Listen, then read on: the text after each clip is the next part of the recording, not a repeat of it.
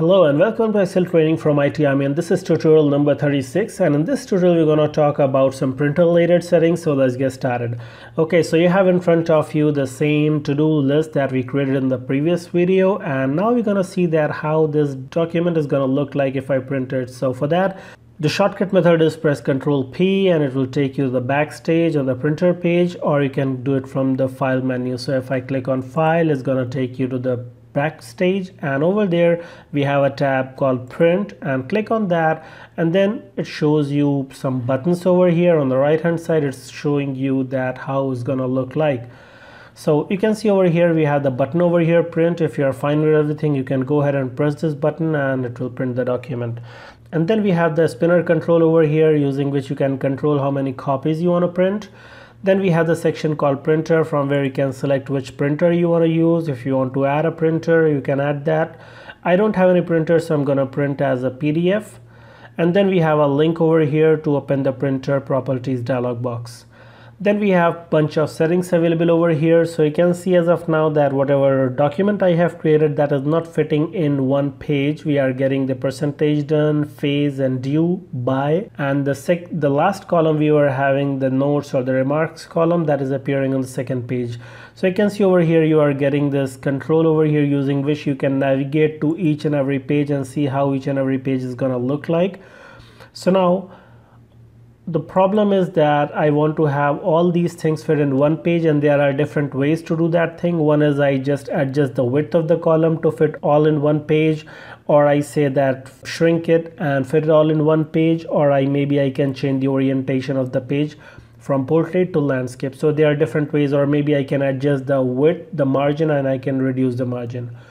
So over here, coming back to settings, the first question you are being asked is, what do you want to print? You want to print this active sheet, you want to print the entire workbook, so that means all the sheets you have on the workbook.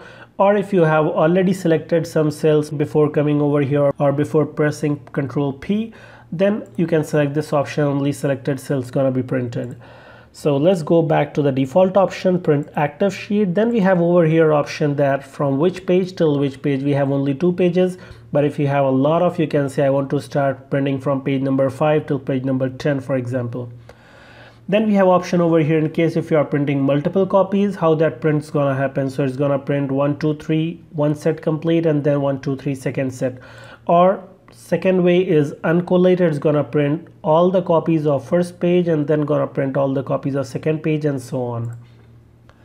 Then we have option over here for print orientation. You want to go with portrait, as you are seeing over here, or you want to print in a landscape mode like this. So we can say if I print in landscape mode, it will be able to print everything all in one page. You can see we have just one page. So it's your preference how you want to print it.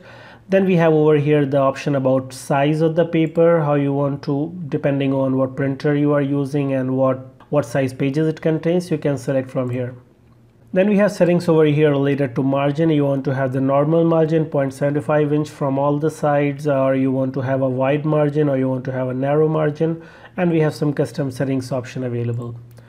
And then at last we have scaling option, in case if you are going out of page and you want to compress or shrink it all in one page or 2 pages. From here you can specify. So you can see by default there is no scaling, it will be printed in the normal percentage. So we have option over here. The first option is no scaling. Second option says that fit the entire sheet all in one page. If I go with that, you can say it's fitting all in one page, or you can say width wise fit all in one page. So it could be like this, or you can say fit all the records, all the rows in one page. So it's like vertically shrinking the content. So these are the different ways for performing shrinking operation. Okay, on the right hand side we are seeing over here the navigation button, using which we can navigate to different pages. You are seeing the preview over here, and the bottom right corner you're gonna see two buttons are there, toggle buttons. If I click the show margins button, you will start seeing the margins, and then you can adjust the margins from here, how much you want to put the left right margin, how much is gonna be header and footer margin, all that adjustment you can do. And the last button is for zooming in. You can zoom into page, and then you can see the entire page zoomed in. So that's all about Backstage print page, and in the next video we are going to talk about some more advanced page stuff related things. So hope you like this video. If you have any other questions or comments, please post in the comment section below, and don't forget to subscribe. See you in the next video.